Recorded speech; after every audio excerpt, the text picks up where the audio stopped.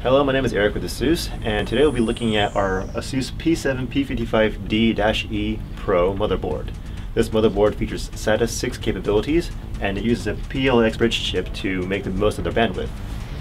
What we're doing here with this test is using a pair of OCZ Vertex Pro drives in a software RAID mode, and then what we're doing is using a GTX 295 from NVIDIA to saturate the PCIe bandwidth. We'll also be doing this in a dual GPU configuration for SLI to see if this will affect the overall bandwidth of our drives. Then we'll be testing it the same configuration on a competing board which does not use a PLX solution, and we'll see if there's any differences.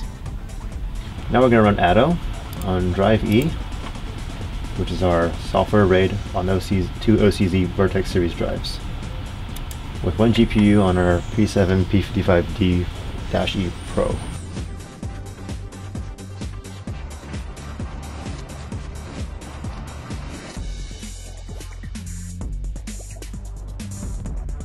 So as you can see, we picked out our write speeds about 183, and then for our read speeds we got about 371.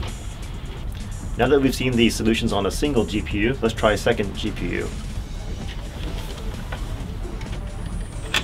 GPU is an SLI using our pair of OCZ Vertex drives in software RAID. We're going to set it to that partition, which is E, and let it run.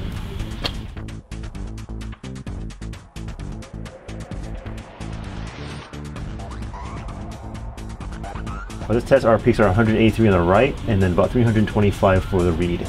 So in this non-ASUS solution, we're going to go into the integrated peripherals menu, and you'll see that we'll have to change this from automatic SATA 3, USB, or whatever device you want to turbo enable.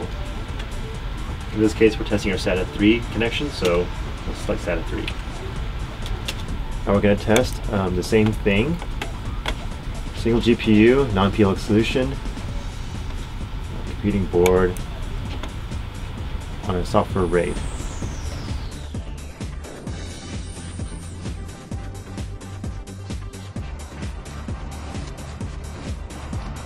On this test, a board without a PLX solution and a single GPU using software RAID peaks out at about 176 write and about 214 on the read. We'll assign it to our SSD RAID configuration and start it up.